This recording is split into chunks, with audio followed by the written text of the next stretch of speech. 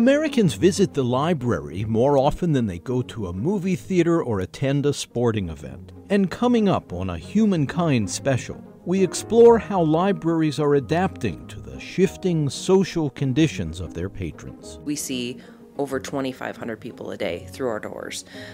So whatever's happening outside the library, I always say, is probably happening inside the library. We're serious about being a public library. The Denver Public Library employs social workers who help guide people in trouble to agencies where they can get help. Also, we consider how public libraries have quietly revolutionized their mission.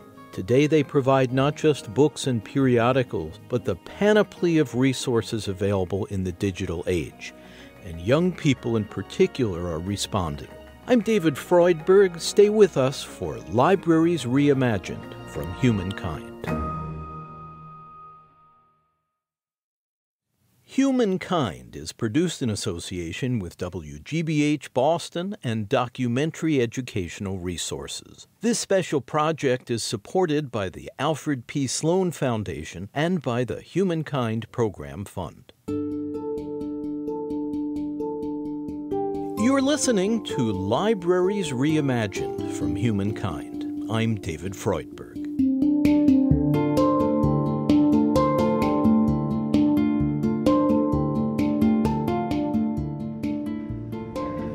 This is going to sound strange, but the most romantic place you can possibly be is at a library on a Friday night when it's closing. The ambiance in that library and the echoes of everything that happened during the week in that library just seems to come alive, and the memory lights up in your head as you're locking that door on a Friday evening. This is Richard Ashby Jr., director of the Stowe Rocks Public Library in the town of McKees Rocks, Pennsylvania, outside Pittsburgh. He's a true believer in libraries as a free, open-to-all institution in every community. And today's libraries are percolating with change, driven by the tide of technology which has transformed so much of how we access and use information, but also by the urgent need to preserve the norms of civility, which find a sanctuary at the library. Richard Ashby tuned into this role at his first library job. It was a brand new library in a small hamlet on Long Island. I started out as a security guard, and I was promoted to the custodian, if that's a promotion. And I worked as assistant librarian for the children's section. Then I worked I helped develop the teen section. Then I sat behind the reference desk. And I didn't have a librarian's degree. That deficit became a barrier to further advancement. So with tuition help from a community development organization and a church, Richard went on to earn his master's in library science. I absolutely love libraries now. I cannot go on a vacation without visiting the libraries in the different communities that I go to. I cannot drive down the street of a community that I've never been to without stopping into the library. In some towns, the local library is the only indoor public space where everyone is allowed. You can stay hours at a time, no questions asked. But the library is no longer just stacks of books and periodicals or CDs and DVDs. The fixtures there now include banks of computers that extend the library's walls to the outer reaches of the Internet, which means a revolution in how libraries serve their patrons. But at core, this remarkable local institution remains a repository of learning and literature in its many forms. It's just the culture of a library. It's just the fact that I can walk into some place and that it is full of knowledge. I can get lost in a book. You can get lost on the computer. You can get lost in a children's story hour, hearing a story. And Richard Ashby, along with many colleagues at America's 120,000 libraries, have come to regard their job as a calling, an opportunity to help people locate the resources and develop the skills to lead more fulfilling lives. It is a profession with a high degree of satisfaction. It is a profession with a high degree of sadness. Sometimes you see someone walk into the library and your heart breaks. A lady was in the library this week, Monday, and she was at the computer, and she had been there 3 days last week, and I never really paid her much attention. And Monday I went over and was talking to the lady, and she was crying, literal crying. And I said, "What is the problem?"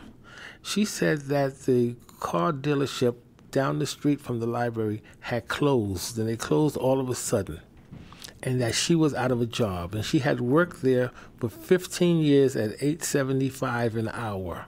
She was trying to find a new job, and she was frustrated, and she was crying, and she kept saying that she couldn't get the computer to work. And one of the staff members was not giving her the proper service, and I was a little frustrated. It turns out that one of the keys was getting stuck, and she couldn't maneuver it right. So anyway, we sat. So I told the staff member, "You sit down with the lady, and you fill out the applications that she needs to be filled out. You stay with her until she's satisfied." And she did. And it took about 45 minutes, but the lady got up and she started crying again. And she said, "Well, you know, I'm sorry I was so much trouble. I thank you for your help, and I thank the staff for their help." And I said, "No need to cry. That's our job. Our job is to help you, and I want to apologize if you didn't feel like you were getting the service that you needed or deserved earlier." But these are some of the things that happen.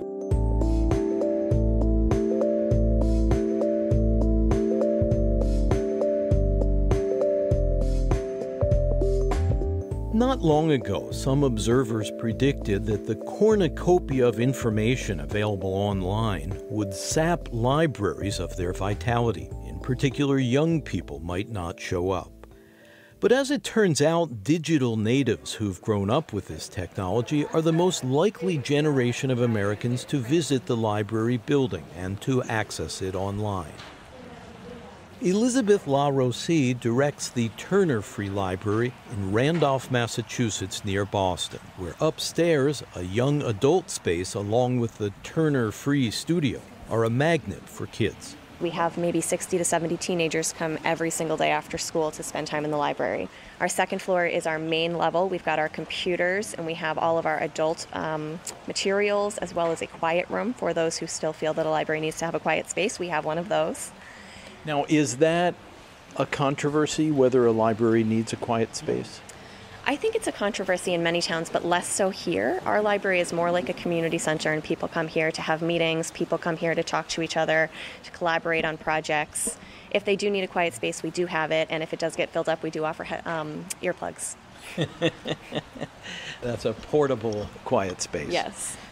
For many residents of Randolph, which is ranked the most racially diverse town in the state, using the library is woven into their everyday lives. A regular patron, Lori McDermott, operates the local garden center. When my children were little, I think back then we didn't really have a lot of money, and coming here, taking out books, was just a huge part of our week, and I think helped shape who they are, just reading. Did any of them become voracious readers? They both are.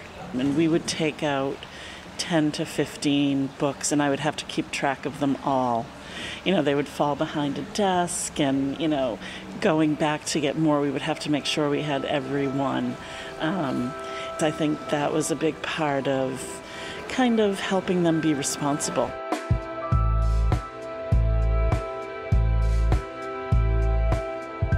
You go to the mall, it's expected that you'll spend money. You go to a coffee shop, it's expected that you'll buy coffee. So you can come here and you can spend all day using the Wi-Fi, using the computers.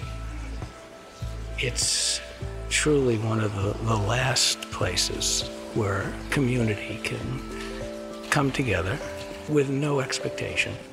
It's a nice thing.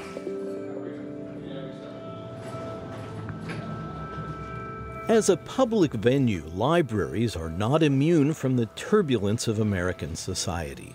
And this includes library patrons who struggle with the opioid epidemic.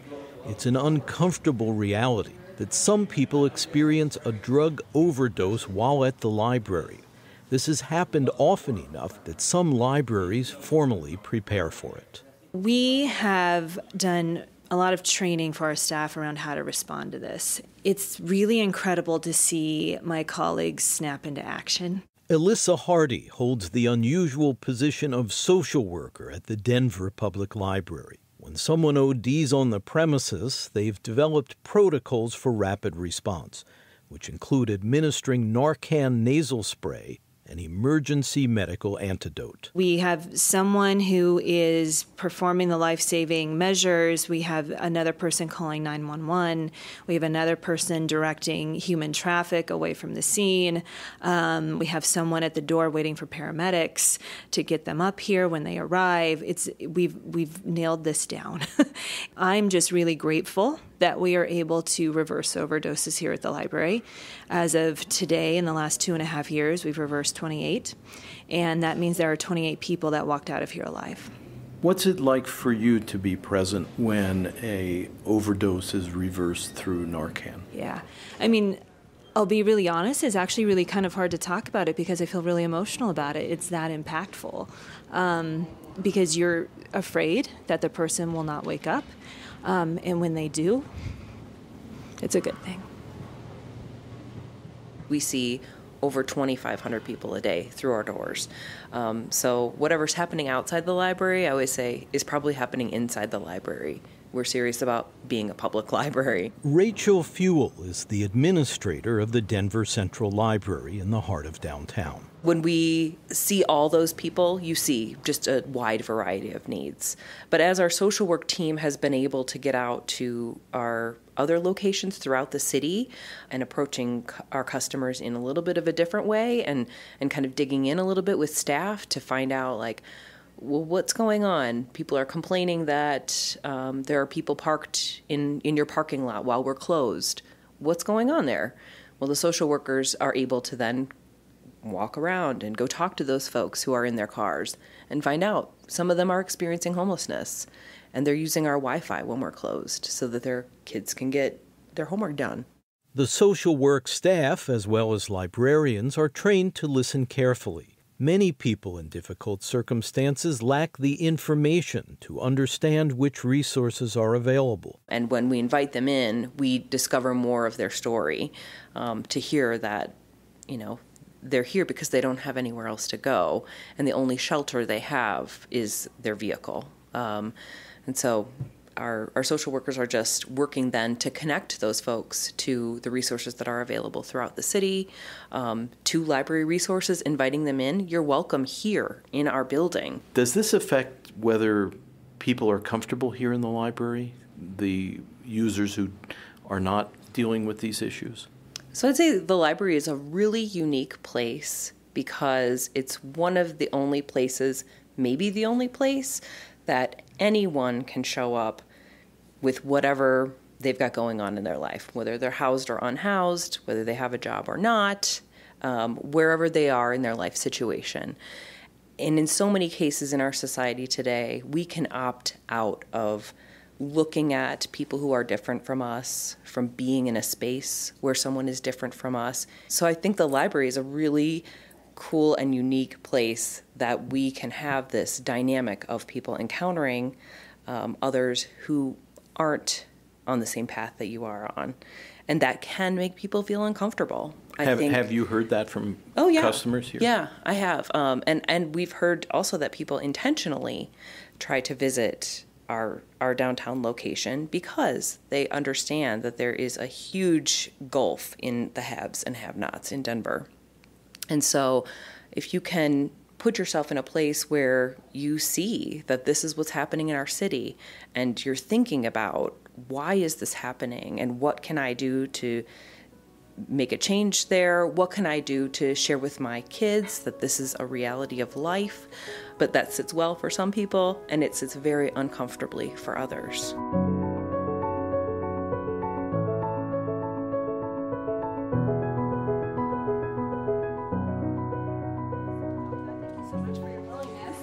David, there's a chair for you. Thank you very much. David. All right, Tim. How you doing today? Sick. Sorry about that. It's okay. I understand that you're a regular user of the library here. Yes. And what services do you take part in here? Well, I put in my job applications on Craigslist. So that's about it right there. And maybe if they can help me like a bus pass every now and then. And is that for one day, or how does that work? All depends on if they have any, because there's different people with different reasons and everything. They try to share them. So when you go on Craigslist and send in job applications, what kind of work you looking for? I work hospitality. So is that like hotels and restaurants? Restaurants mainly, or some motels, all depends what they have. So are you currently unemployed? Yes, until I get my new identification card. And that'll be this week. And that's identification for what? State ID. I see. Colorado. Because if you don't have a driver's license, you don't have ID. Yeah, or even of... just an ID just shows who you are. Mine expired a few months ago when I got hit by the bus.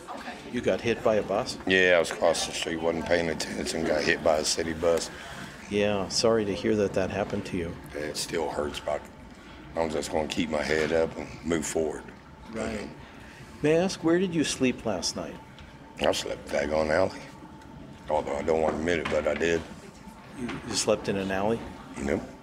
So no human being should have to go through that. Yeah. No. So how many hours a day would you say you're online here? Maybe 2 hours a day. Mm-hmm. Maybe 15, 20 minutes here. Come back a few hours, 15, 20 minutes. It's actually a big, beautiful building, and there's plenty of room for everybody. Michelle Jeske is Denver's city librarian. She serves as chief of staff for all 26 libraries in the system. We spoke at her office in the Central Branch. And it's actually one of the joys of my life to work in a place that is so inclusive and welcoming to everybody. I love walking around and seeing every kind of person that exists on this planet in our library buildings. But I think there is a reality that is not as comfortable a place for some people, and it's not the library of people's childhood memories in a lot of cases, for a lot of reasons. It's not just about this. Libraries aren't quiet anymore, typically, and we're doing all sorts of, programs and services that wouldn't be experiences that we had as kids. So I feel like it's part of a larger conversation about what a public library today does for its community.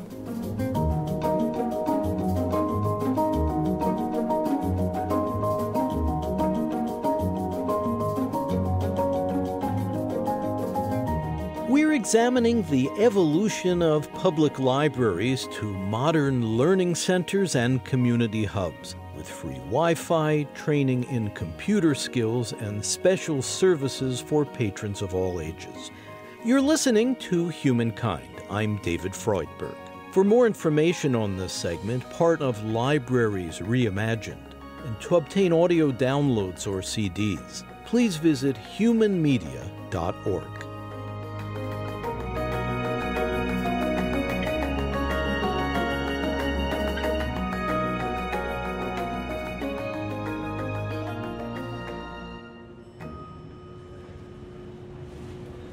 We have much better connections now than we did then. But 20 years ago, people, if they had it, they had dial-up. Lara Clark in Chicago is Deputy Director for Information Technology Policy at the American Library Association, which helps to strengthen library staff and services throughout the United States. Libraries have been on a steady march to bring in all of this technology and make it freely available to people.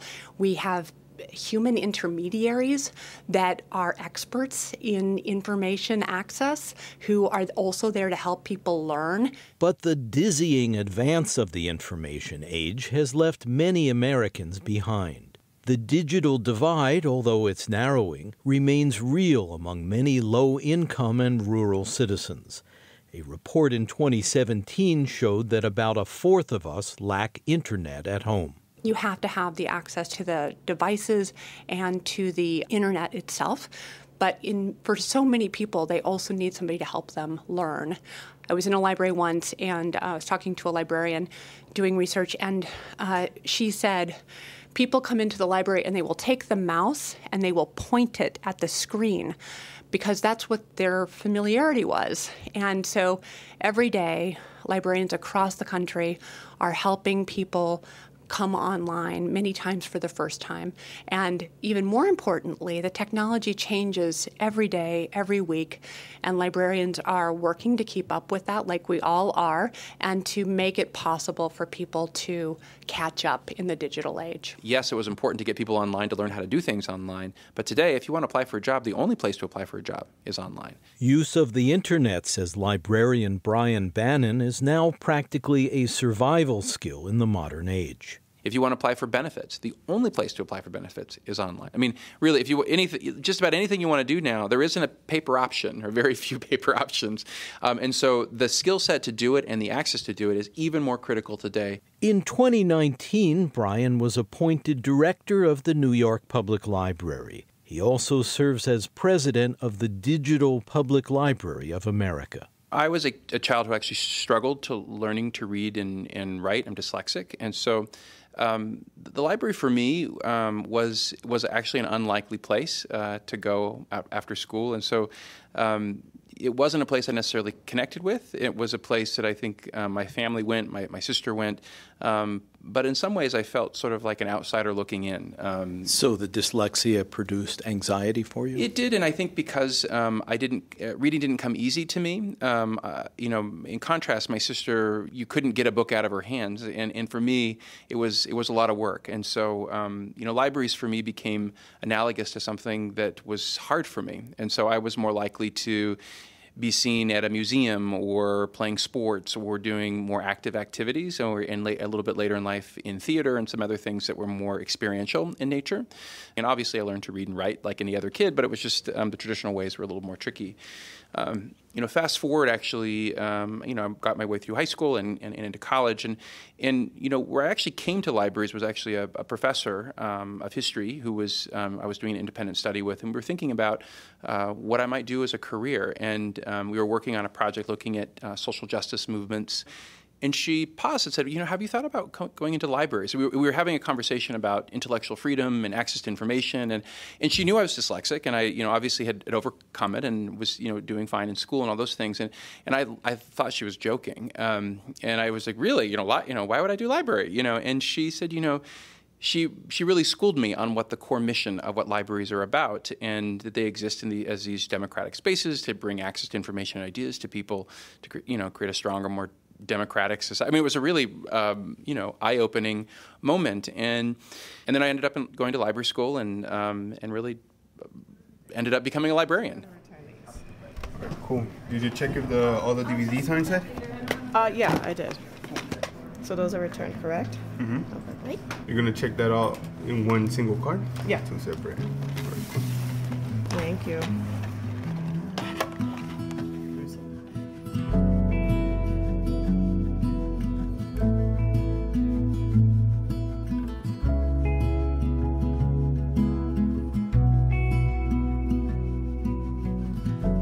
Local libraries enjoy enormous popularity in America. According to a recent survey, over 90% of Americans view libraries as welcoming and friendly places. And the range of users is astounding. A majority of women, of parents, of 16 to 29-year-olds, of people who hold college degrees, of African Americans, and of those in households earning less than $30,000 per year. All these folks have visited a library in the last year. What's kept me in this field is the mission of public libraries is quite a radical one, and libraries in general, particularly public libraries, and it stems from an idea that Benjamin Franklin came up with over 250 years ago about creating these public spaces that connect people to the ideas of the day to create a stronger, more vibrant, hopefully competitive society. And it was supposed to be a physical place of innovation and creativity, and right in the heart of that library that he opened, there's still a museum today, is where you can see, where he did many of his most famous experiments with science and technology. It was a living laboratory of ideas, so to speak. And so in some ways, I think that my notion of what a public library was, and really in a lot of ways, the public library that I grew up with really wasn't fulfilling its full potential or mission, even in those days. And I think that the mission that we have and the work that we do in libraries today is really to fully realize the potential. And over that long history, one thing seems to be constant, that libraries retain an extraordinarily high degree of public confidence. even in these times of intense polarization in our society. It's libraries and firefighters. If you look at every study, those are the two public service professions that are still remaining, with 80-ish% of the population saying, we value this, we value these people. Librarian Valerie Horton served as longtime director of Minitex, an innovative service for libraries in Minnesota and the Dakotas. I think it goes back to that hyper-local. You know your local librarian. You probably went to school with his children, or you shop at the grocery store with her. You know, your librarian is connected into the community. And all of the research shows that we trust the people who we interact with more than people who we have distance from. Plus, you just cannot talk to a librarian or a library employee who is not passionate about the ability to transform lives. I mean, literally, when we go to conferences, we share beers and we talk about how we impacted someone's lives. I think it's because we've stayed true to our mission and our vision for the whole history of public libraries. Michelle Jeske is the city librarian of Denver. How we do that has changed, but the actual core of being about democracy and being about free and equal access for everyone is at the heart of every decision that we make. And as long as we stay true to that, I think we're going to remain trusted. We're not, flipping around and trying to, figure out where we're going and what we need to do to get there. I think we're pretty laser focused on providing everyone in the community these opportunities to thrive.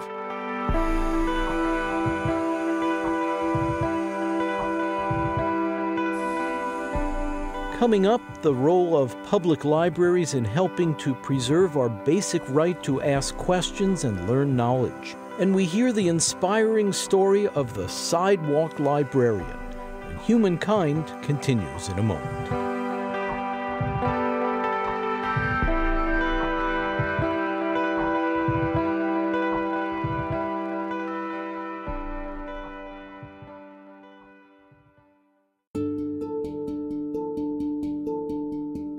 You're listening to Libraries Reimagined from Humankind. I'm David Freudberg.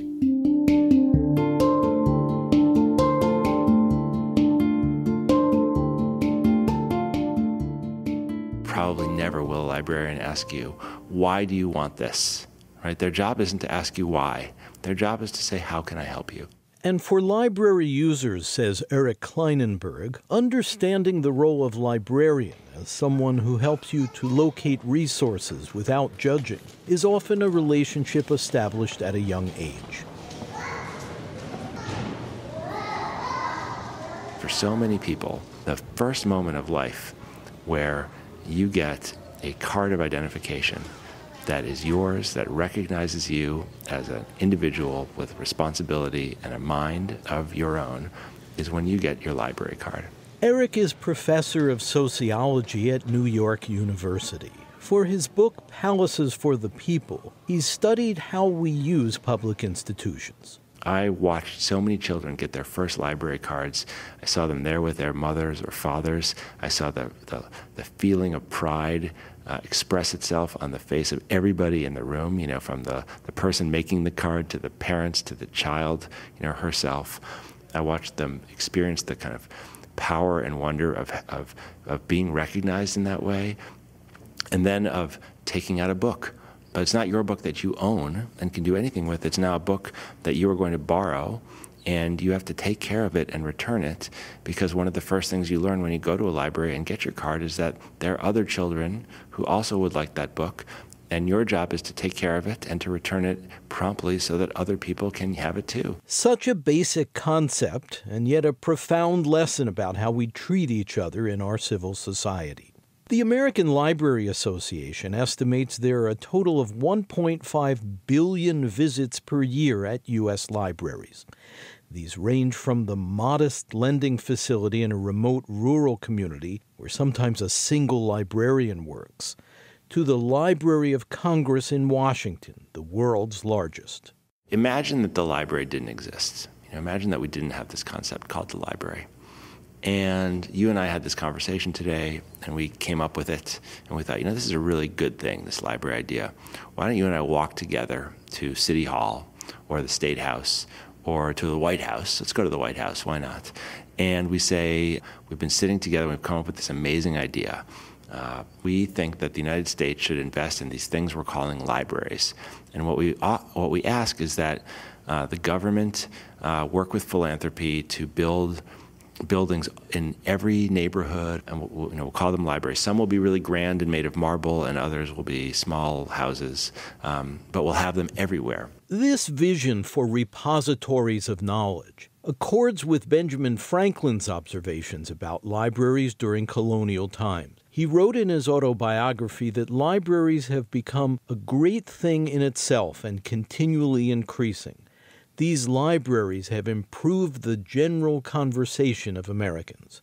So in Eric Kleinenberg's proposal for contemporary libraries, we are going to stock them with our shared cultural heritage, books and music and videos and periodicals, and we will put computers in so people who can't afford computers can have them. We'll program them morning to night with everything from music classes to book groups to karaoke hours to film nights to current events conversations to English as a second language classes and special classes for people who have just gotten out of prison and need to get jobs.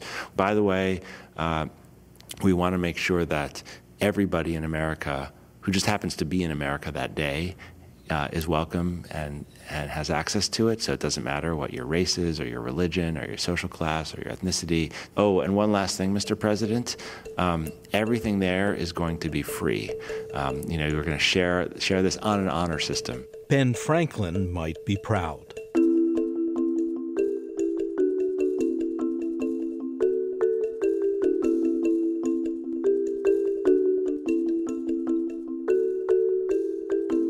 Earlier, we heard from folks at the Turner Free Library in the small New England town of Randolph, Massachusetts. The original library there was housed in a granite structure dating to 1874, one of the first libraries in the state. In the new building, residents can be seen peering out tall picture windows, seated in comfortable chairs by a small stone pool of flowing water and countless stacks of books. It's a place where people come to study, to work, or just to relax. Why do you use the library? I use it because I love to read. And now I think as I'm getting older, I like the quiet spaces. So you can come, and since the renovation, there are like little quiet rooms that you can go into with no televisions, no radios, just, you and a book. There's nothing quite like being in here. It's the real thing, get you out of the house and pass the time with some nice people and find good books that I can't wait to get home and start. And if it's really good, I can't put it down, but I don't worry about it because there's so many more here.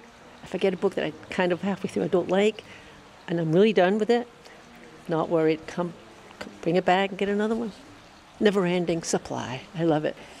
Every Wednesday we have the Student Success Center where some of us graybeards offer homework help to high school kids if they want to have help with any subject. I was a nurse for 42 years, but my background is in chemistry and biology, so I'm willing to do any of that. So do you enjoy mentoring or tutoring the kids? Yes, I do. We've got to get this next generation in line, and just the whole critical thinking part, not blindly accepting what somebody says, but really think about it. And, if necessary, go back to the books and look it up yourself. The kids stream in from Randolph High usually around 2 p.m. They're drawn to screens, especially video games and the digital media center, but also to books or doing homework on laptops. Kendall is in 10th grade. I borrow the SAT books and a lot of the test prep books because I want to prepare for that. since I'm like a sophomore and I want to like prepare for college. Do you ever borrow fiction books from the library? Sometimes. I usually borrow informational books, such as like how to like be positive or like how to manage time, like books like that. I learned how to like focus and stay quiet and really think about myself here. In the library, you can't really be that loud, and when you're here, it's very quiet, so you can really think about like how your day went, and you can really think about just what you want to do. It's like a really relieving place to be. There we go. If you'd like to step right on in. This is Sharon Parrington Wright showing me one of the library's most popular rooms, the Media Center, which houses Turner Free Studio. It's actually quite lovely to walk past it. Depending on what time of day you go by, you might hear singing, you might hear musical instruments, you might hear a podcast in progress. So just being a bystander, like as I walk from the elevator past, you go, oh, what's going on in there today? And what exactly is made in this room? It varies with the user, so we have a number of options. It's really up to their imagination. But that very, very large iMac also has a lot of very, very expensive software on it. So if they want to make music, if they want to edit photos, if they want to make videos, people come and they experiment. They try things out, they see what works, they see what doesn't. It's really a user-led space. As digital media proliferate across society, these facilities are increasingly common at public libraries. The ability to create and edit original content finds a growing audience here. We have small business owners, we have podcasters, we have pastors coming in to record sermons, we have musicians coming in to work on demo tapes. I use it for YouTube videos. We have a YouTube channel for the library, so we edit our videos in here too. So it's in use constantly. Seniors and other adults come to seek help digitizing photo collections or old videos for posterity. But in after-school hours, it's the teenagers who energize the media facilities. And sometimes you'll find the kids teaching their elders about using this technology. It's not just the library is a place where people consume other people's creativity, but they also can express and share their own creativity. They can create. Again, Lara Clark of the American Library Association. And this idea of maker spaces and creation, whether that's in the STEM kind of sciences and laboratory kinds of things, or it's creative expression. This is something that we're seeing in a lot more libraries, and I think that's very appealing for young people. Like they're the captains of their own journey, and libraries have always done that with reading and encouraging folks to make their own choices. It's not what their parent chooses for them, although their parent should guide that, particularly if they're younger. But it's about really encouraging people to make this choice for themselves and to pursue their own passion.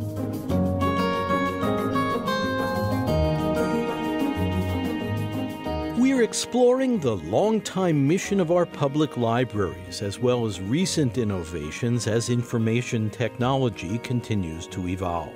You're listening to Humankind. I'm David Freudberg. For more information on this segment, Libraries Reimagined, and to obtain audio downloads or CDs, please visit humanmedia.org.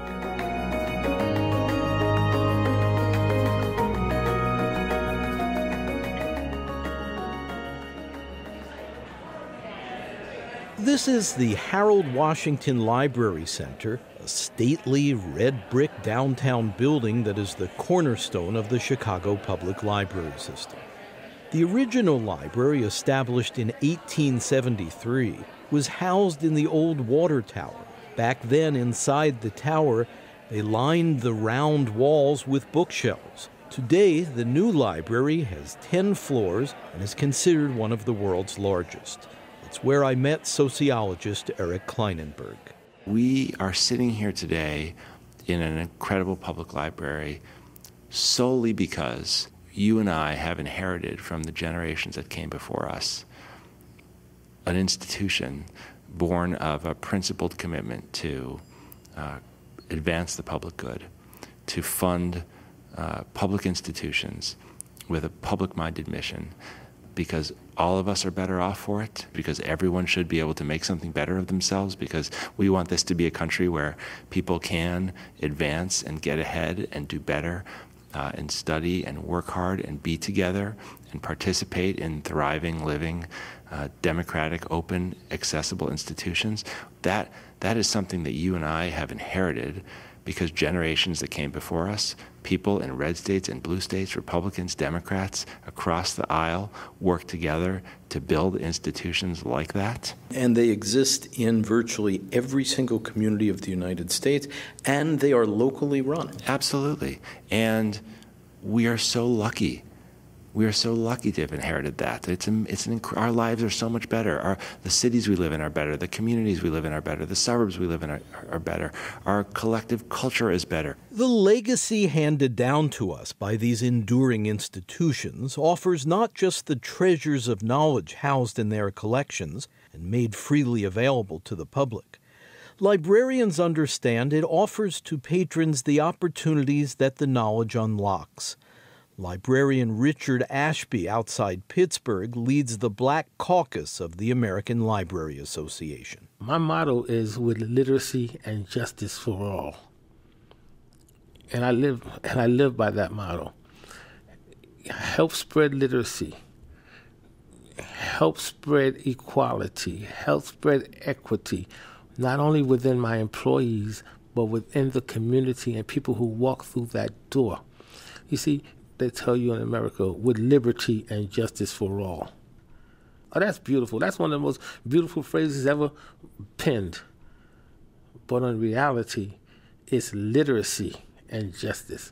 Because if you do not have literacy, you're going to receive very little justice. Back when he worked in the Philadelphia area, Richie founded a nonprofit group called Literacy Nation, which promotes basic reading, speaking, and writing skills for youth and adults. Years ago, my wife and I built a library in West Philadelphia, 12 rooms, over 5,000 books. And we came to work one morning, and there was a bullet hole in the door of the library. And so she said, listen, there's a bullet hole in the door. You have to pack up the books in the library. We can't stay here. The neighborhood's too bad. We can't afford you getting shot in this building while people are outside doing stuff. So as I was packing the library and I had the stuff on this, moving it out of the building, God said, hey, build a library here on the street. That way you can see if there's trouble. So I put the tables on the street. I put the laptops on tables. I put a table of new books, a table for the children, a table of used books for the adults. I made a ready reference section behind me out of milk crates, and I called myself the Sidewalk Librarian. Richie would arrange the books and laptops on a sidewalk in an inner-city neighborhood known for drug dealing. If they can sell poison, he said, I can give away the antidote. And then I started setting up sidewalk librarians all over Philadelphia, did some in Queens, did a sidewalk librarian in Brooklyn, took the act up to Detroit, and I'm known as the sidewalk librarian. I will stand and I will give out books on the sidewalk. I will set up laptops on the sidewalk and do library services from the sidewalk. It wasn't exactly a lending library, more a source of free reading material that need not be returned. As long as you were able to make use of a book, that accomplished Richie's mission. Yes, give it to a cousin, a friend, just give it away.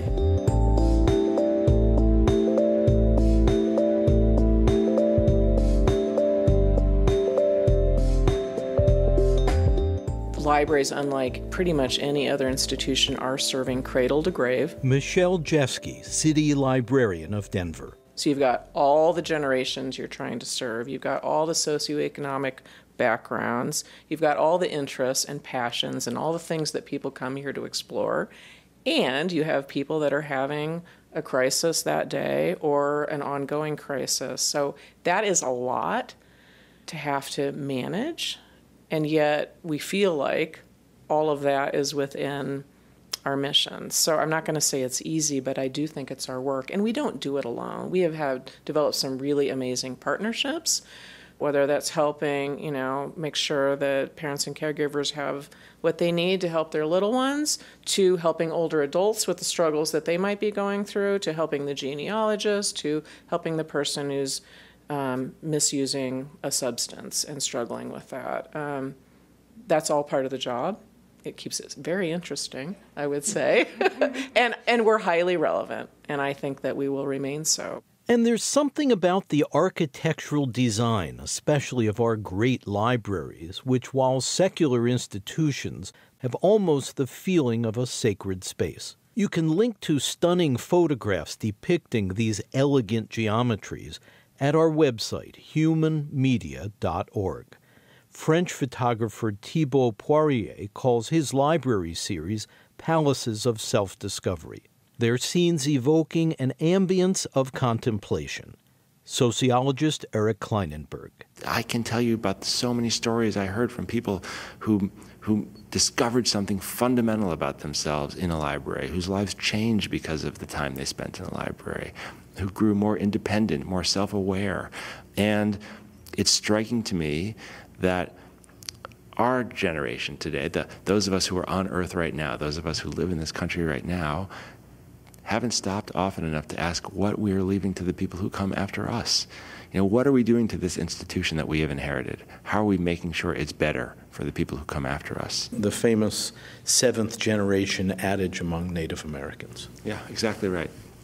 And I worry about that. And I worry about that every time I walk into a library that is neglected. A couple of years back, Forbes magazine published an article by an economics professor at Long Island University proposing that Amazon replace local libraries and, quote, save taxpayers lots of money while enhancing the value of their stock.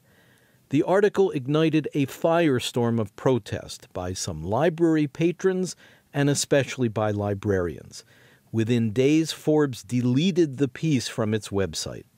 Perhaps more interesting than the ill-fated proposal was the ardent defense of libraries it elicited. People love that the library belongs to them. Lara Clark of the American Library Association. We buy more copies of books that are popular, but we buy other books too because we want to have a really balanced collection. So our driver is about meeting the needs of our communities, not strictly what's going to sell the most copies. And I think people value that, and we see it and hear it all the time, that that's still important to them. It gets challenging sometimes when budgets are tight. People are like, oh, what can we do away with? But in every case, I think libraries bring more value than the investment that is made into them. And so there's been studies about return on investment, those kinds of things. So for the funds that are invested in library collections, library staff, library buildings, the return on that investment is so great. And how is that measured, return on investment in a public library? If you had to pay for this, what would you pay? So that's fairly straightforward, right? Like if I had to buy all the books that I check out, if I had to rent the room instead of getting free access to a meeting room, if I had to buy the CDs and videos, etc. If we add all that up, what does that add up to relative to the taxes that I pay? And by and large, it's, in different communities, cities, and states have done these kinds of evaluations, and they'll see 4-to-1 or 5-to-1 or 6-to-1. You mentioned cutbacks. Yeah. Libraries are frequent targets when local governments that fund them trim their budgets. What are some of the common impacts of that? My greatest experience around those kinds of threats was during the Great Recession. People would say, wait, this is where I come with my kids for early learning. This is how I get my kids ready for school to start before they're even in their K-12 environment. This is where I go. I have less money myself, so I am checking out more materials. This is where I go to hear a chamber orchestra in their public space for free. I have seen municipalities across the country slash library budgets, at the moment when, from my perspective, the library is most needed. Eric Kleinenberg, author of Palaces for the People. Because if you do have a homeless crisis, the library is going to be a key institution for you. If you do have a health crisis, the library is going to be a key institution for you. If you're concerned about how literate and educated young people are, the library is a key institution. If you're concerned about the collapse of civil society and trust and community, you better well fund your library. If you're concerned about the state of democracy, if you want to make sure people are registered to vote, or that people even are counted in the census, those are things the library does really, really well. So I see the library as essential social infrastructure, but I don't think that most city legislatures see it that way, and as a consequence, when libraries shut down, they're not open at night, they're not open on the weekends, the bathrooms don't work very well, and people who rely on those bathrooms can't use them. They can't register for people to vote. They can't help people who are recently out of the criminal justice system, out of prison, find a job. They can't promote computer literacy. They can't promote learning English as a second language. They don't have after-school programs for teenagers. The teenagers wind up in the streets. I mean, there's all kinds of consequences. They can't do as much care work connecting older people with institutions and with one another, and so you get more older people socially isolated and lonely and unhappy. The ripple effects are tremendous. Libraries save lives. Rochelle Brogan, a member of the social work team at the Denver Public Library. We saved lives with Narcan. We saved lives by helping people find shelter, by sitting and listening and being compassionate and being here for people, being the resource that is free and that is for everybody. Everybody's welcome to come in here. Nobody's turned away.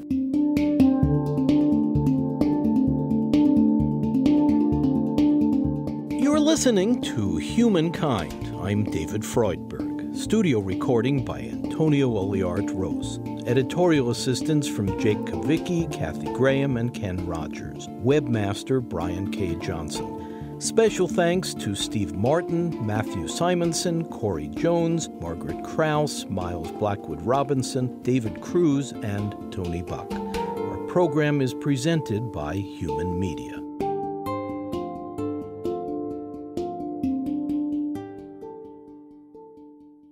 To download an audio copy of this program and access other resources, including the astonishing photos of great world libraries, please visit humanmedia.org. That's humanmedia.org. You can also access our other programs and send us an email from our website. And you can purchase a CD copy of this program by phone. Please call 1-800-5-LISTEN.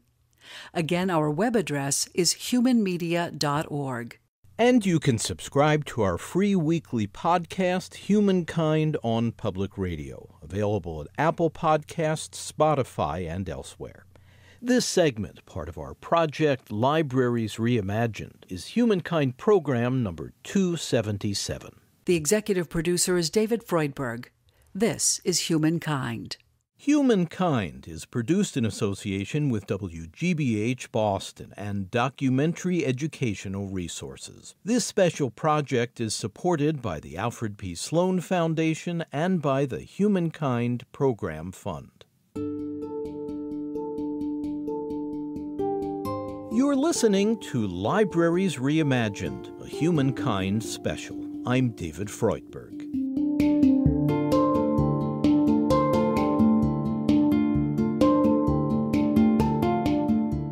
For every child who is living above poverty, on average, they have access to 30 or more books in the home, age-appropriate books in the home. So if you're, a 3-year-old, 30 or more age-appropriate books for that 3-year-old are in the home. If you're living at or below poverty, it's 1 book for every 300 children.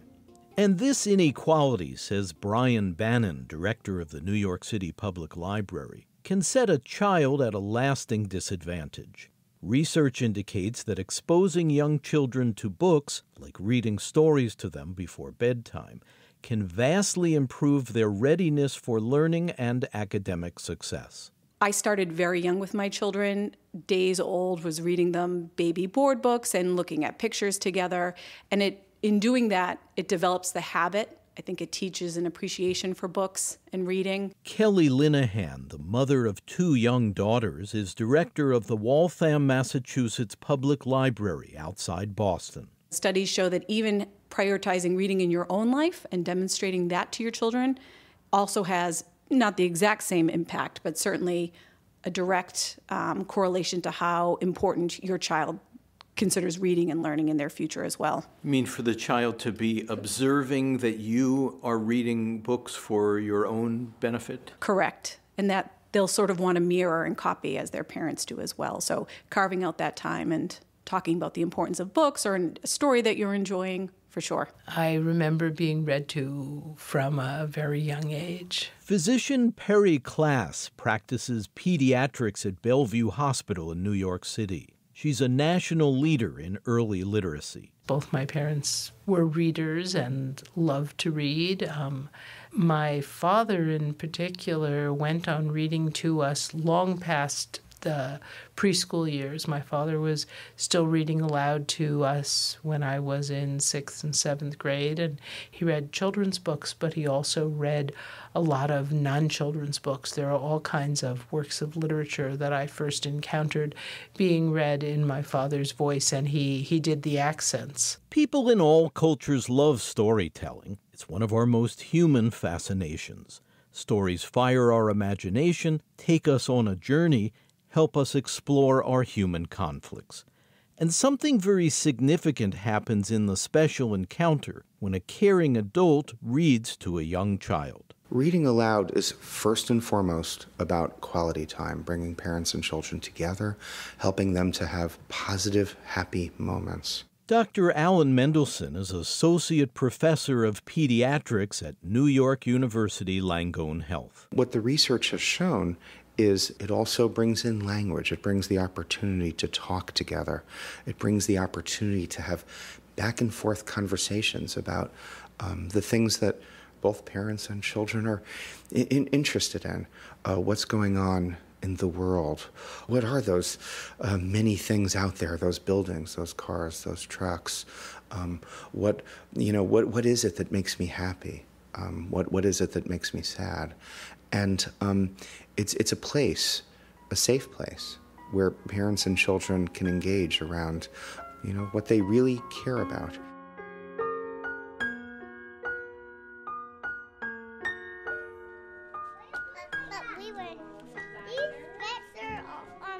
Do you read aloud to your child? Yes, every day. Yeah. This is Manuela, who works as an acupuncturist but finds time to bring her young son frequently to the Waltham Library. We read several books a day. He always gets books before nap and before bedtime.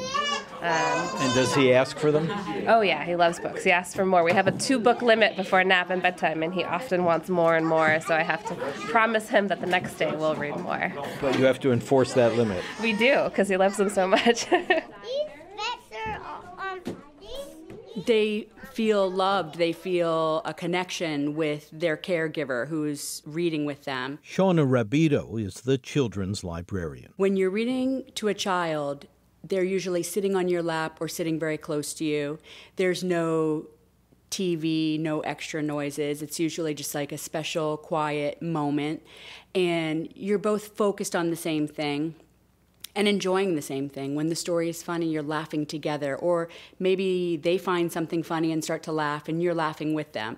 So the whole experience is very special, one-on-one time. And I think that adds to that experience and to that future love of reading.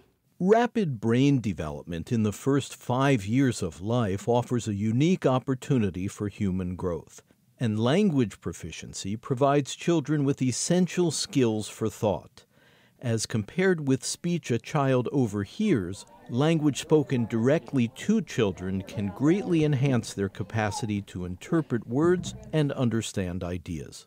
Kelly Linehan. It's because they're hearing all these words. You're constantly talking to them and engaging with them. Something that, we try to do during our story times and even at home reading with my own child is going through the books and reading the text on the page and then following up with a comment like, that bear does look angry. Why do you think he's so angry? Or like, can you see the duck on this page? How many feathers does that duck have? Stop, yelled the lion. I am a very hungry lion, and my tummy is grumbling. Uh-oh. Hey, who's that? Her pet. Is it a doggy? No, it's a yeah. Or is it a goat? I think it's a goat. You think it's a goat? Oh. Then the three of them gobbled up a whole basket of donuts together. The lion had... How many did the lion have? Can you count? 5. You didn't even have to count my fingers. That was very good. 5 donuts for the lion. It doesn't even matter what book you're reading, right? Reading the same book over and over again. It just helps their mind expand in so many ways. And I'm always surprised at how the kids make these connections from the books to the play area to their friendships and asking follow-up questions. It's amazing how much they really do absorb. What is great about the asking of questions, whether it's by the parent or the child, it supports active learning. Pediatrician Alan Mendelson. Here we are reading a book together and looking at that picture of a ball or the picture of a dog or the picture of a car. And when I, as a child, am asked that question, wow, I really need to think about that. I may or may not have the words yet, and yet nonetheless, parts of my brain are lighting up. Those nerve cells are firing, and those nerve cells are saying, yeah, this is something I have to think about. Maybe there's a word I'm going to use. Maybe I have it, maybe I don't. And active learning is what happens throughout our lives. If I'm, passively sitting at a seminar, I definitely learn things. I love to passively sit at a seminar. It's one of my favorite things to do. But I will learn the best if I then engage in back and forth questions with the person who's leading the seminar during it or even after.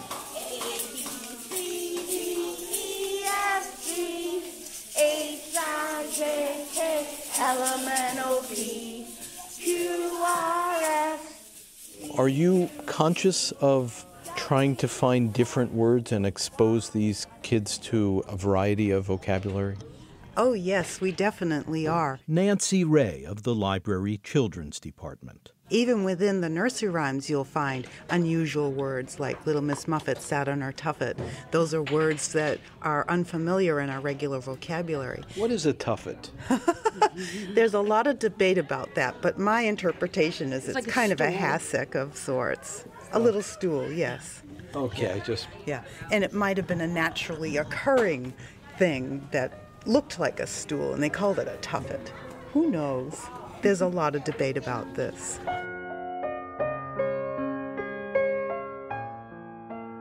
A child's acquisition of language is one of the great wonders of human life. The apparently meaningless sounds babbled by infants and toddlers are how they begin practicing rhythm, volume, and tone in speech. And associating the spoken word with the printed word represents a remarkable leap in the functioning of our brain. We didn't evolve for reading. We evolved for spoken language. Our brains evolved for spoken language. There's never been a human community that didn't have spoken language. But there have been plenty without written languages. Physician and author Perry Klass. Written language is something we invented. We kind of jerry-built it. So we use all the visual pathways in our brain because you have to see the letters and pattern recognition.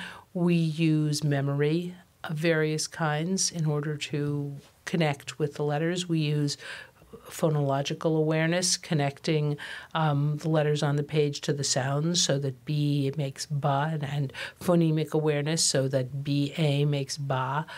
But we also use vocabulary and we use syntax, and it takes such a lot to get from the marks on the page to meaning that for children to get there, their brains have to basically have been nurtured and have developed properly along multiple trajectories. So it's kind of a remarkable thing that we can do it. I mean, it's visual processing, but it's also cognition. It's memory. It's vocabulary. It's a lot of things all working together. And do all of those events enhance the development of a child's brain? Of course, they absolutely do. But we know that kind of the more you use your brain, the better your brain gets. So reading is a tremendous exercise for all of those different parts of the brain. But the flip side of this is that children raised with a language deficit may be disadvantaged. It's sometimes called the word gap. They're being read to less and seeing fewer books in the home and hearing a narrower vocabulary spoken around them. Pediatrician Alan Mendelson. To the extent that children have limited exposures to high-quality language, and to the extent that children are exposed to highly stressful environments in and outside of their homes, that puts those children at risk for not being ready to start school. We call this school readiness, as sort of the jargony term, in which they may not know their letters when they start kindergarten. They may not begin to be able to identify words. They may not have the patience, the capacity to attend and regulate their behavior and learn when they start school. And this can lead to a cascade of challenges for those children. So the field of early literacy has adopted popular programs like 1,000 Books Before Kindergarten, which asks parents to develop a regular practice of reading aloud to their children. Librarian Lisa O'Coin. It just encourages reading. It can be any book, even though the group has a list of suggested books to help the parents. But if a parent, as is often the case, if a child has a favorite book that they want to read 5 times a day, that counts 5 times towards the 1,000. And at each 100 books, the kids get a sticker that says basically, yay, I read another 100 books.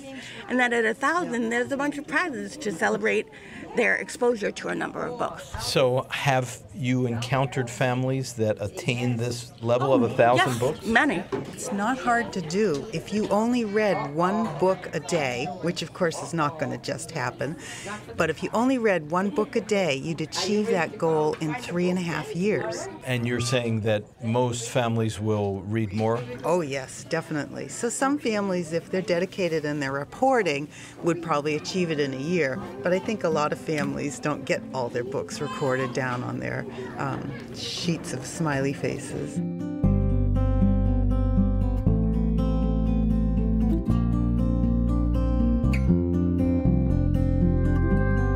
We're exploring the profound benefits of early literacy. You're listening to Humankind. I'm David Freudberg.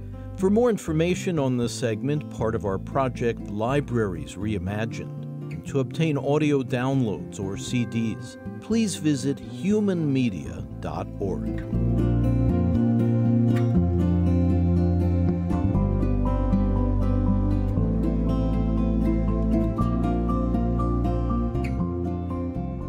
As we've heard, learning to read at a young age can greatly enhance a child's prospects in academic achievement and beyond. And reading aloud to children, even before they're literate, can promote powerful bonding between parent and child. But there's another important benefit. Librarian Richard Ashby near Pittsburgh. The only way to get equity in education is through reading, is through exposing our young children to different words. And that's very interesting because once you start putting the books and the resources into children's hands before kindergarten, that gives them a great chance at the starting line. Starting line being, used to be first grade. Now the starting line starts way before first grade. Experts in early child development point to the importance of both quantity and quality of words. Young children benefit from hearing lots of different words. Language-rich interactions help to expand their vocabulary. And by age 3 or 4, exposure to narratives, like descriptions of past or future events, or being read vivid stories, helps kids to understand their world. Those young brains are developing very quickly, and children soak up new ideas. I remember as a child, my mother read us a story every night. Do you remember the Little Golden Books? Those were a must. You know, the Aesop fairy tales, Brother Remus, all those stories, all those different words that brought books to life. Which helps to close the word gap for children being raised with limited language opportunities, but also to introduce children to the new worlds available through literature. Once you start exposing children to different books about different people, about different countries, different cultures, once they get to school and they start meeting different people, they don't seem so strange to them. Because why? Because they have been read to about those cultures, about those people. But if you take a child and you just don't expose him to different cultures through books and through reading, when they get to school, when they get in public, they're lost. That's why diverse books are so important in libraries. You know, you can't like a black child. You just cannot show a black child a book without seeing themselves in the book, without seeing themselves as doctors, lawyers, engineers. You have to show our children themselves in books and in literature for them to succeed.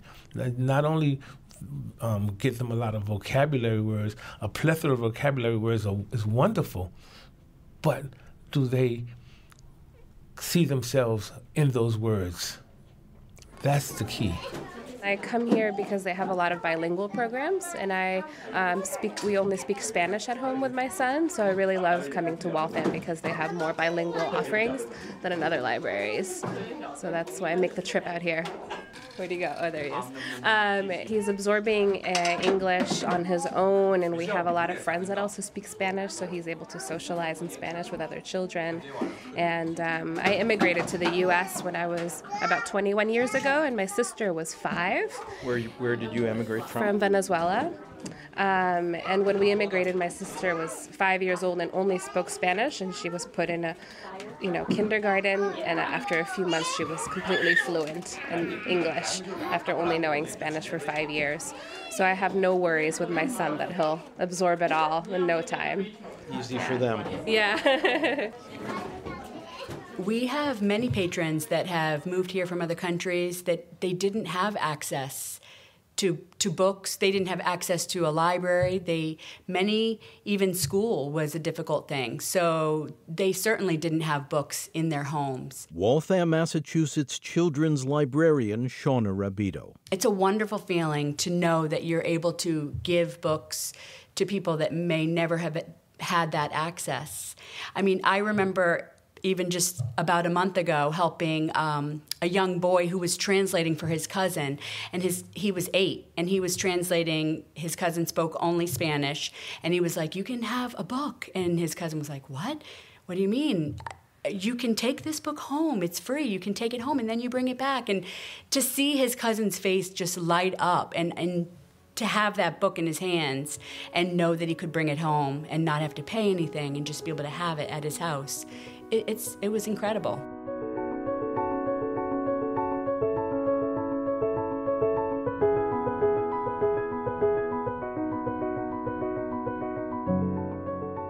There are other experts weighing in about the advantages of early literacy, economists who focus on the problems of inequality and social mobility. They recognize the huge leg up that children gain from learning to read at a young age. If you were to look at literacy rates in our incarcerated adults, the literacy rate is not much better than 3rd grade in most cases. Arthur Rolnick at the University of Minnesota served as senior vice president at the Federal Reserve Bank of Minneapolis. And some criminologists will tell you when we look at 3rd grade literacy or lack of literacy, it's a pretty good predictor of how many prisons we're going to need in 10, 15 years from now. When a person is functionally illiterate, they face a host of problems from health risks to low income to high stress to being socially intimidated, all associated with difficulty reading and understanding the written word. Imagine a child who is well behind literacy standards by the 3rd grade. On average, they don't catch up. So they stay far behind. Many of them don't graduate high school. What do you do in this economy when you don't graduate high school? if this is a problem over the last 50 years, imagine the next 50 years when human capital, education, job training is so critical to succeed in our economy. And so it shouldn't surprise us that literacy is a key element long-term in the success of the child and the success of our community. So that's one way literacy plays in. But I would also argue it's closely correlated with what we call cognitive IQ, which is, you could say, literacy, and emotional IQ. If a child comes into kindergarten and they're having trouble just relaxing, sitting down, interacting with their peers, their executive function is missing or is well behind, it's going to be hard for them to catch up on the literacy. So words matter, but you got to go deeper than that. We got to make sure we treat the whole child and make that child is emotionally ready for school as well as cognitively ready for school. Then they're more likely to be literate by the 3rd grade, more likely to graduate high school and be literate, more likely to succeed in life. Which brings us back to the mystery of how we actually develop the skills to understand and to speak and to read words. Physician Perry Klass. A bunch of things are going on with young children as they're learning, as they're sort of growing up in what some people have called the language soup around them. There's all kinds of different learning going on. There's really interesting mathematical, algebraic learning in which they're figuring out the grammar of the language that they're hearing by processing all of the different kinds of sentence structures coming across their radar. Nobody completely understands how they do it, but they do it. And these mechanics can make a difference not just in children's mastery of language, but also in how that skill level impacts other areas of their lives. In some ways, it's easier to imagine how the child might hear a particular word, and you might say over and over to the child, this is your nose, this is your nose. And then eventually you might start hearing it. But how does the child figure out pronouns? And how does the child figure out verbs? This is sort of going on with exposure, going on with those amazing child brains, picking out frequencies and word relations. And so much of this depends on the processing speed. There have been some really interesting studies looking at socioeconomic disparities, and there are famous socioeconomic disparities in vocabulary size. In some studies that were done at Stanford, there were actually interesting socioeconomic disparities in processing speed as young as children who were 18 months and younger. You take a baby, a 1-year-old or a 15-month-old, and I'm going to hold up something which the baby knows. We've agreed that the baby knows what is a car. Right? If I put the baby in front of pictures and I say, where's the car, where's the car, the baby will look at the picture of the car. The baby knows what a car is. And we can track this because we have these the researchers have these amazing little helmets which can follow the baby's gaze. So the question is, you've got your baby on your lap, and I hold up this known object. I hold up 2 things, and I say, where's the car? Where's the car?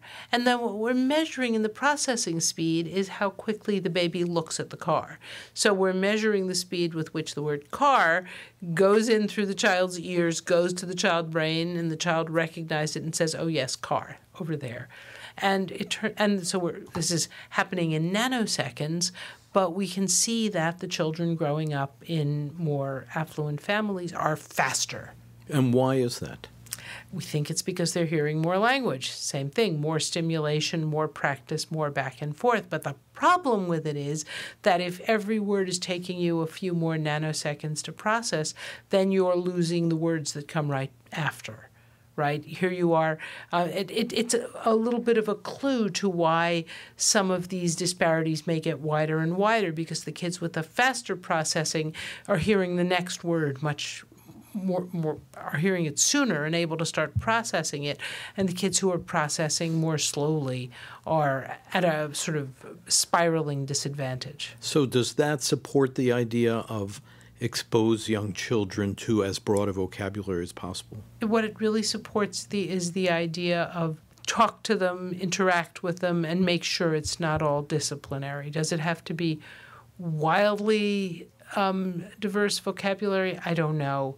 I mean, I'm in favor of, the more exposure, the more talking, the more story reading, the more singing, the better. Dr. Perry Klass is professor of journalism and pediatrics at New York University. She also serves as national medical director of Reach Out and Read, a network of pediatricians who give books to parents of young children to encourage reading and storytelling as a daily activity.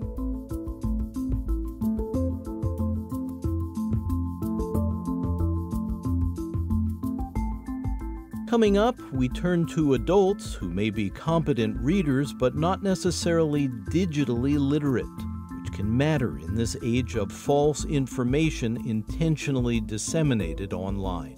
When Humankind continues in a moment.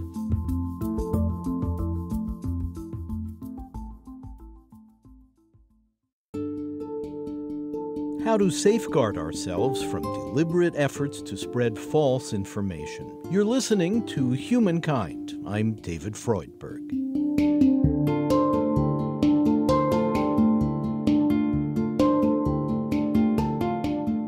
We live in the age of disinformation, propaganda that's intended to mislead. It takes the form of unfounded rumors, outright hoaxes, and kooky conspiracy theories may reinforce our own fears and biases, but bear little relation to reality. And sometimes it's a highly organized cyber assault. The defendants allegedly conducted what they called information warfare against the United States, with the stated goal of spreading distrust towards the candidates and the political system in general. Deputy Attorney General Rod Rosenstein in February 2018. He detailed a federal indictment charging criminal interference in the 2016 presidential election. The indictment was brought against members of the Internet Research Agency, a shadowy firm with ties to the Kremlin based in St. Petersburg, Russia. Internet Research Agency allegedly operated through Russian shell companies. It employed hundreds of people and arranged into departments, including graphics, search engine optimization, information technology, and finance departments. So with bad actors out there, the average person wonders about a simple question: what information can we trust? And it turns out the answer is a little complicated. Joanna Burkhart, a librarian at the University of Rhode Island, wrote Protect Yourself from Fake News, a poster published by the American Library Association. It offers tips to help information consumers separate fact from fiction. The amount of fake news that appears to be out there is kind of clogging up our information highway. So I thought it was important to help people understand what they needed to do in order to avoid the fake news and find valid news. Is there a traffic jam on the information highway? Well, there is. The amount of information that's available via the internet, via social media, is enormous. And it comes at us 24/7 like out of a fire hose. It's very, very difficult to select any information because there's so much of it. So when you consider the amount of information there is and the amount of time it takes to evaluate information on a regular basis, people often don't have time to really think about selecting the best source they can. So they select the first source that comes up, which is not necessarily true information or valid information or information from an expert. New jobs programs, unemployment insurance, old age assistance, social security. I'm always getting this question all the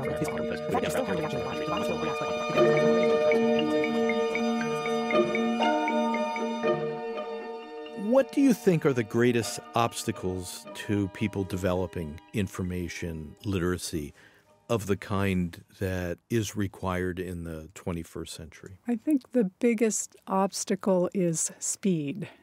Most of the young people, anyway, are used to having things be instantaneous, and they don't really wait. They don't want to spend the time that it takes to vet a source or to find out what an author knows about a topic. Information is a slow process. and it needs to be slowed down in order to select and use the best information. So I think the speed of how information comes at us and how we send it out again it's a critical problem that needs to be addressed. One wildly popular resource faces an ongoing challenge of evaluating the reliability of information. It's the free online encyclopedia known as Wikipedia. It's viewed more than 20 billion times a month. It has published 50 million articles and works with over 250,000 editors. Wikipedia is operated by the nonprofit Wikimedia Foundation based in San Francisco. Catherine Marr is the CEO. We always encourage people to be critical readers. It doesn't mean that Wikipedia is 100% accurate, but we always say, you should check the citations. You should read with a critical eye. You should ask yourself, where does this information come from and why is it here? And that's not just a skill for Wikipedia, that's actually a skill for life. It's the case that even our most trusted sort of media institutions and publications of high repute sometimes get it wrong. They issue corrections. They issue second editions with updated, forewords. It's the case that knowledge is constantly in flux and constantly being built and developed. Our understanding of the world from a scientific perspective is perpetually evolving, from a medical perspective, from a historical perspective, as we look at who has been accounted for and who has been left out. So we encourage that everybody, starts from the basis of saying, this information is probably pretty good, but what do I need to be aware of when I read through? And you can start to distinguish relatively quickly when something is incomplete or is potentially biased. You can look at the quality of how many adjectives are used to describe something.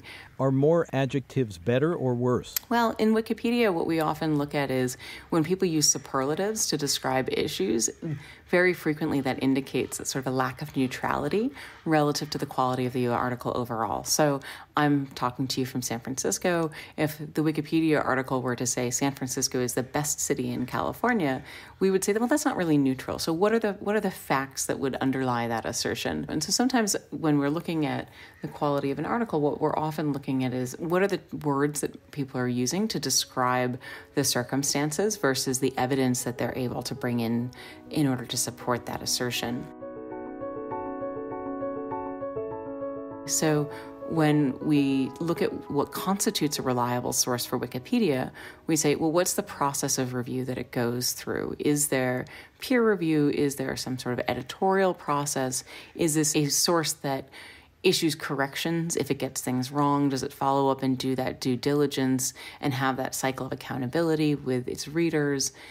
Is it respected in its field? Is this something that has garnered widespread support within sort of the sector which it represents? And as we look at all those different factors, that starts to provide more of a map as to how you might evaluate information, where it comes from, who's publishing it, and in whose interest is it that it is being distributed. And does Wikipedia use some algorithm that evaluates that? So we are experimenting with whether we can start to assign credibility to sources. It is possible to start modeling what that might look like using machine learning algorithms that, for example, can look at the frequency of citations back to a journal article. So there's a way in which academics assess the influence of a paper that has been published by looking at how many other papers cite that paper. So if you write a paper A and then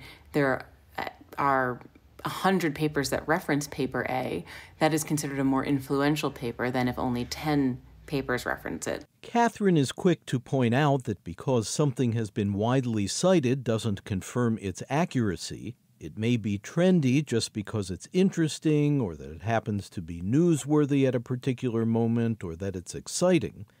If the article remains popular over time, she says, that may indicate its lasting impact. But when we look something up online, there's another potential pitfall, says librarian Joanna Burkhart. we tend to get caught up into our own little information bubbles, especially with predictive searching, so that we only get information that it reinforces what we already know and like. What is predictive searching? Predictive searching is like what happens on Netflix. You watched this particular program, so we're going to select 12 more programs in that same genre that you might like. So it's not a search that you initiate, it is suggestions made by the vendor. Yes, and it happens in Google searching. It happens when you go to Amazon to pick a book or a sweater or whatever it happens to be. There's all this predictive searching. So to promote products, some websites feed us a menu of options we might like. Different users, based on their individual history, which is tracked, may get a customized menu. But the effect of this is to highlight certain options and to exclude others.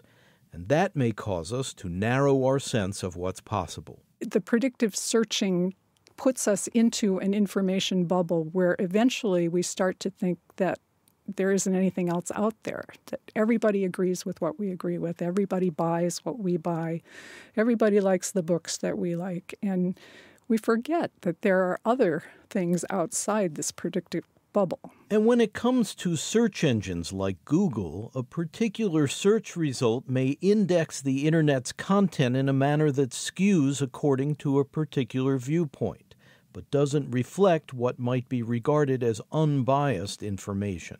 We can't really know what criteria it's using to collect those sites and put. So that's the first step, is that the information that you get on the first page, which is the only information you're going to look at, is we don't know where it came from. We don't know how it came to us. We don't know why it's at the top of the list. And it's not necessarily because it's the best information.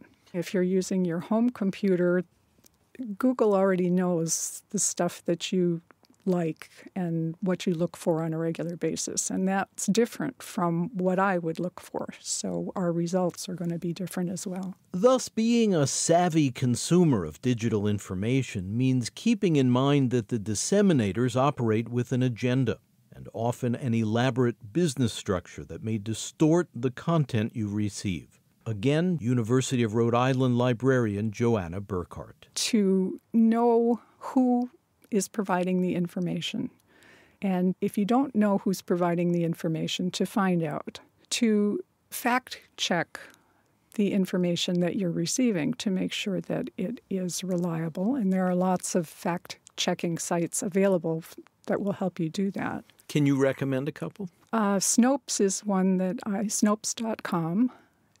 And factcheck.org is another. There are multiple fact-checking organizations out there. And how reliable are they? They're really pretty good. Snopes is my go-to site, and they will show you when the information first appeared, and they will cite other sources of information that will either confirm the original piece or they will refute it.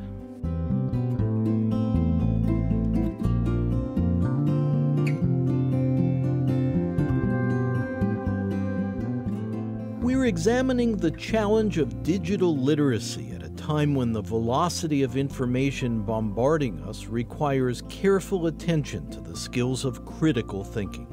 You're listening to Humankind. I'm David Freudberg. For more information on this segment, part of our project Libraries Reimagined, and to obtain audio downloads or CDs, please visit humanmedia.org.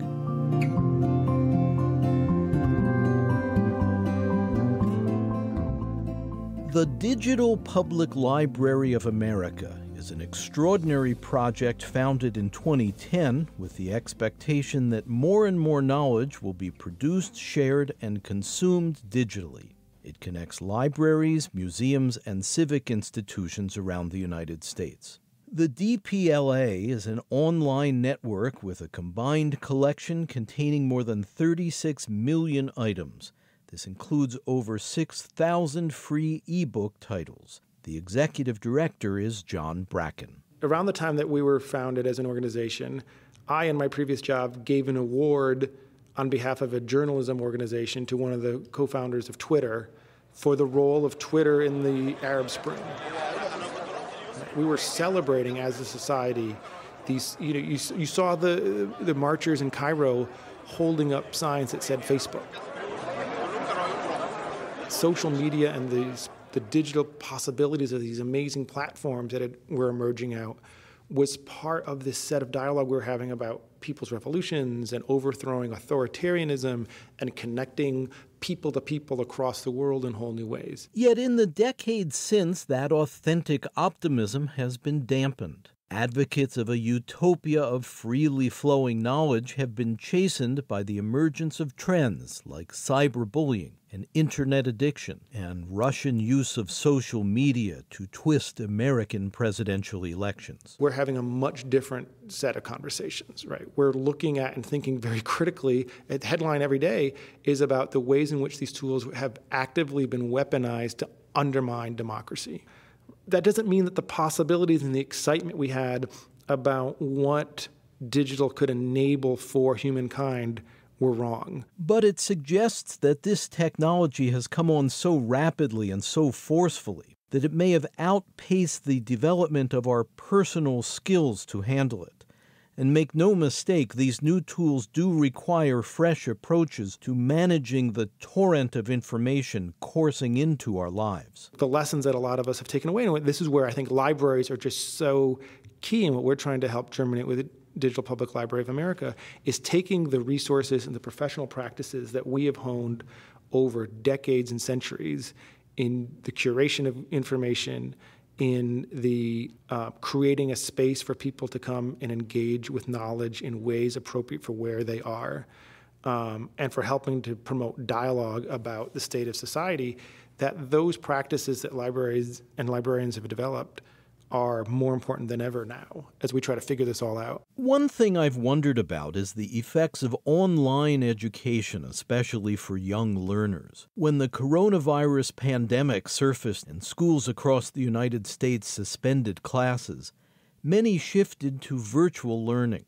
But does something get sacrificed when face-to-face engagement between teacher and student is replaced? We know that the values of each are different and complementary, and we don't need to live in an either-or world. Again, John Bracken. I say that partly as a parent of a 9.5-year-old who's a passionate reader and both loves to engage with digital materials and digital text and has a stuffed backpack full of 6 or 7 hardcover books because she loves books. And young people coming of age today will have to wrestle with all the complexities and conflicts of the digital age they've been born into. But I still remain fundamentally optimistic that these are a set of tools that, if we use the right way and in the right context, are going to unleash greater creativity and spread knowledge more than we would have had. I mean, the possibilities inherent in digital are still so important and so huge that often I think we're at a moment in time where we're focusing on the negative to the point where we're losing track of what the potentials are. What seems certain is that digital technologies are here to stay. The impact of the cyber revolution in recent decades is far-reaching, and for all its benefits also carries unintended consequences. And, says John Bracken of the Digital Public Library of America, the stakes are high. I think it's important to recognize that we're living in odd times, that we're actually having, on a fairly regular routine basis, conversations about, will the American experiment with democracy survive? That doesn't happen with a great regularity over the course of American history. And I think that this set of civic institutions that we have, that are distributed across the U.S., that are in every neighborhood in the U.S., that are staffed by professionals who are trained in the provision of information that people need, and that these spaces are designed to be open for anyone to engage with. I just think that's such a valuable resource at this time of distrust, of discord, of disintermediation.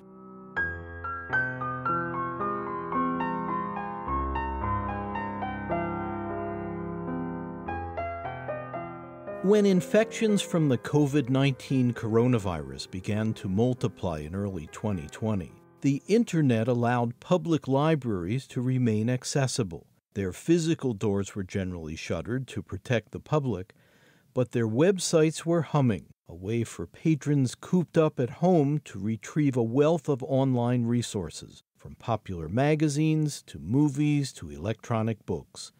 It's a reminder of the function of public libraries in our communities. Catherine Marr of Wikipedia. If we have an institution that is trusted, already it has an advantage in terms of being a guide or helping us navigate the information landscape.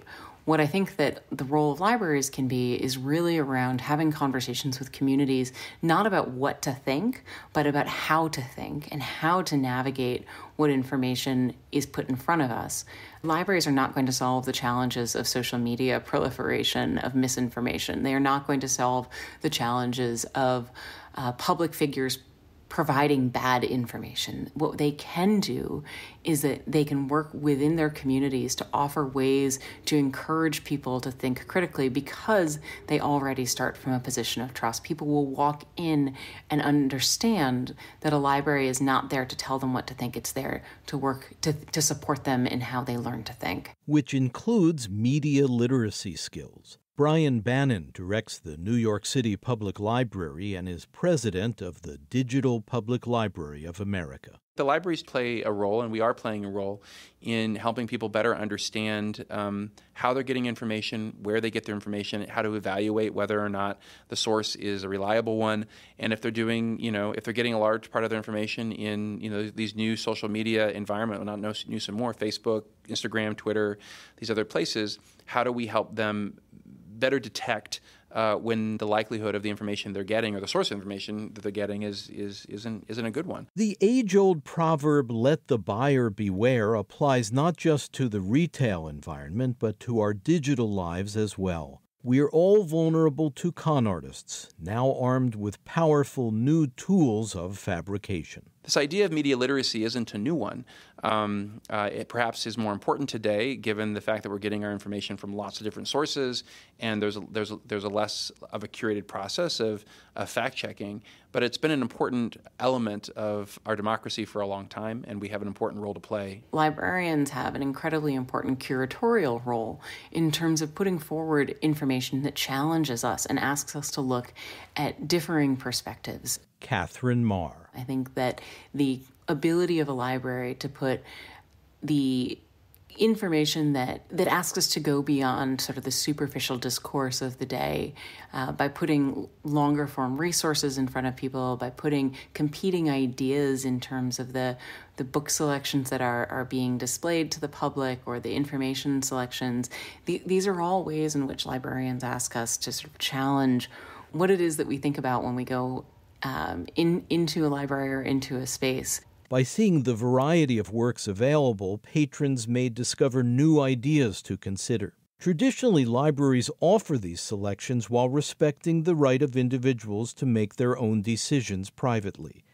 And Catherine Marr tries to carry that principle into her work at Wikipedia. I'm actually from the state of Connecticut, and I'm always very proud to be from the state of Connecticut, because it was the Connecticut state librarians who were the first to challenge something known as a national security letter. In the aftermath of 9/11, the U.S. government was issuing these national security letters. They were asking libraries to share information about what their patrons were looking up.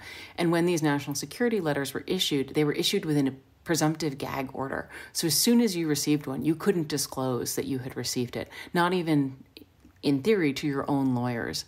Well, the Connecticut state librarians were the first to publicly and successfully challenge the national security letter practice.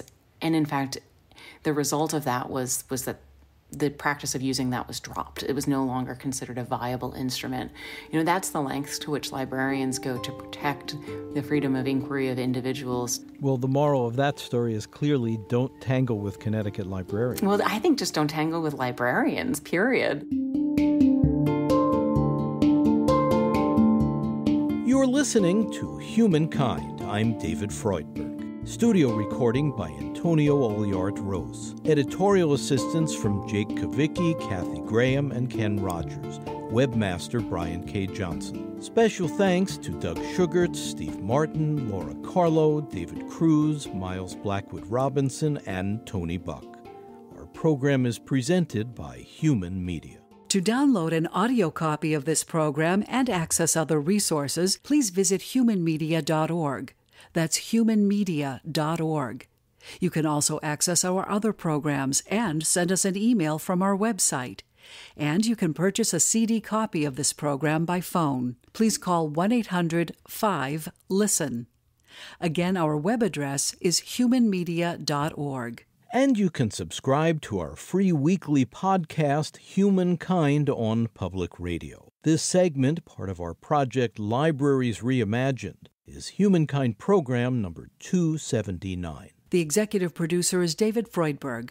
This is Humankind.